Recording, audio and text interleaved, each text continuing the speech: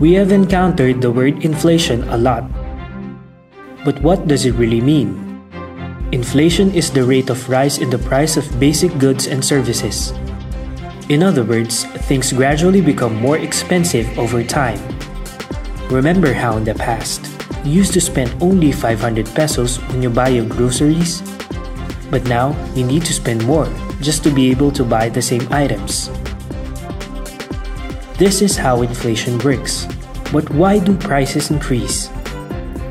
Just like a balloon that inflates due to air pressure, the cost of goods or services rises because of demand and supply pressures.